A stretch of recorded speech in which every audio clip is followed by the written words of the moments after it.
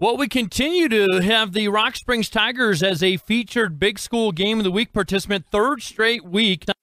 This time, top-ranked Rock Springs on the road at second-ranked Sheridan. Mark Lenhart, the head coach, joins me. And, well, Mark, another big win for your ball club last week, although we talked about that and the fact that if Cam Burkett did not play for Kelly Walsh, it was going to be a little bit of a different game, and it kind of turned out that way, don't you think? Yeah, no, and it was one of those situations where, you know, you never want to see a kid injured or hurt, but I understand where Coach McKelkey's coming from, and it's still early in the season, and you don't want to lose your best player to a nagging injury for the remainder of the year, so they decided to hold him out, and you know, and credit to our kids because you can only play against who shows up, and I thought our guys showed up and played really well from the get-go. I was going to say, you guys really dominated that game. How nice was it to see continued improvement? Because let's face it, every coach wants to see continued improvement throughout the season. And that's something that we're still trying to emphasize right now. And then regardless of how this game goes this week, you know, we're still looking at trying to get better and continue to improve day in and day out, and hopefully we can keep doing that. Brock Biter, another big game for him last week. What'd you see in his play? He's just been steady. He's doing exactly what we're asking him to do. He's not turning the ball over. He's not making mistakes. You know, there's times where maybe we'll call a play and it doesn't work out exactly the way we want it to, and then he's making plays with his feet to extend drives or to score. And so, you know, that added dimension that he's had this year, a little bit more of being able to use his feet has really helped us quite a bit. Is there another area, Mark, that you guys have been really concentrating on in practice that you've seen develop in a positive way here in the last few weeks? Yeah, I think our special teams play has really improved this year overall. I think Jeff Hyatt's kicked the ball very, very well for us.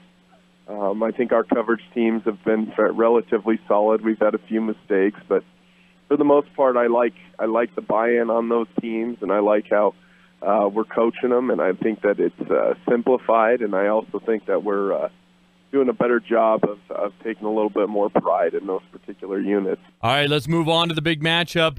It's you guys are top ranked in our poll. Sheridan's number 2. Talk about what you see with Jeff Mowry's squad. A lot of speed, lots of speed. You know, typical Sheridan, very well coached, very fast. They're not going to beat themselves. They're not going to make a ton of mistakes. And speaking of special teams, there's just no doubt. I mean, they returned the opening kickoff for a touchdown against Central. They returned the next kickoff down to the 30-yard line. The hidden yardage that they acquire in special teams every week is really, in my opinion, their winning edge. You know, defensively, they're not going to gamble a ton. They're going to make you march it and put together long drives, and they don't give up a ton of big plays. And then offensively, they produce a bunch of them with their speed. So this is going to be a very, very tough game, and we all know how well Sheridan plays at their own facility. It's a long road trip for us, and you know, it's going to be a great challenge for our team. What about defensively? They're number 1 in 4A, and they continue to be very good, particularly against the run. Not necessarily slacking on the pass either. But what are you seeing from the Sheridan defense, Mark? They're very solid with their technique. They'll run some games and some twists and stuff up front to try and mess with your blocking schemes. But for the most part, they just play very, very solid. I've never felt like in the 2 years I've coached against Sheridan that you're going to get them on a bunch of big plays. They're not going to make a ton of mistakes. They're very sound in what they do. And so you have to stay patient as a play caller, and on offensively we have to try and, you know, create yards after catches and you know, break a tackle, because they're going to get a guy in position to make a play, and hopefully we can find a way to get one of our better guys on, maybe a guy of theirs who isn't quite as good as one of ours. So I think more than anything, they're not going to make a ton of mistakes because they're so well coached. Well, it's a big game atmosphere always when you kind of play at Sheridan. So how do you get your guys to settle in and just kind of play football basically Friday night? Well, we have a pretty veteran crew. We have a group of guys who went there and played a playoff game last year, and so this group of kids has been playing against those guys since they were freshmen, and so I don't really see that being as much of an issue. You know, I still think no matter who our opponent is, we have to focus on us and you know, what we're doing and the things that we can control. We know that it'll be a good atmosphere, and I'm glad we're going on the road to play. I think we need to play in hostile environments to try and get ourselves ready for the postseason, and this is a great test for us. Mark, thank you so much again for your time for the third straight week, and best of luck at Sheridan Friday night. All right, thanks, David. We continue our focus on the Wyopreps Big School Game of the Week as voted on by you, the fans. It's the number 1 versus number 2 showdown in Class 4A with Rock Springs at Sheridan, and kind enough to take some time on the phone with me is Sheridan head coach Jeff Mowry. And Jeff, you guys off to a terrific start. In fact, you finally gave up some points last week for the first time in 3 games. I guess, how would you characterize the start that your team's had here to 2021? Coming into our season here, we didn't have a lot of experience on both sides of the ball. We returned 1 starter, 2 starters on defense, and 2 starters on offense. And one of those starters on offense is on crutches this fall, unfortunately. And so we really had to find our identity, and I think we continue to find that through week 3. What are we strong at? We've tried a little bit of everything, trying to find out where our strengths and weaknesses are. And I think we're starting to come into our own and develop and gel as a team together. And so it's been a fun 3 games, but I look to continue to grow against Rock Springs this week and continue to find exactly who we are so that we can continue to strengthen that throughout the season. Well, speaking of strengths, you've got to love how your defense is playing so far. What have you seen from your squad on that side of the ball? Especially in the first couple of weeks, turnovers were huge for us. We really capitalized on turnovers, and we were big-time pluses in the turnover category. And especially early on, turnovers and special teams are such a huge role in those early-on games that we were able to capitalize with great field position. Our defense was taking advantage of a loose ball and getting the ball out, and we were able to recover and get points on the board. And so really, really pleased with that. And we've got to continue to do that and take advantage of opportunities when we have them. So have you been pleased with your offense in terms of taking advantage of those short fields and capitalizing on those turnovers? Yeah, for the most part, we've really done a nice job. When we've had good field position, we've taken advantage of it with points. There's been a couple times where we either missed a field goal or turned it back over. But for the most part, it's really been a clean execution when we get those short fields, and we got to love that as an offense when we have that opportunity. We'll talk a little bit about, has anything surprised you about your group so far? I've really been pleased with some of our young guys stepping up. Dom Kazas is a young man that didn't play a lot of varsity ball last year and has really stepped up and had a big impact this year. And so it's people like that you're not expecting. We have those guys that coming in the season are going to be significant players for you, and those guys continue to develop and are strong players. But really, some of those young guys coming on and playing pivotal roles for us. Chance Larson is a guy that moved down from linebacker to defensive interior line and does a nice job for us. Those guys have really stepped up and found roles within our team that help us solidify ourselves down the road.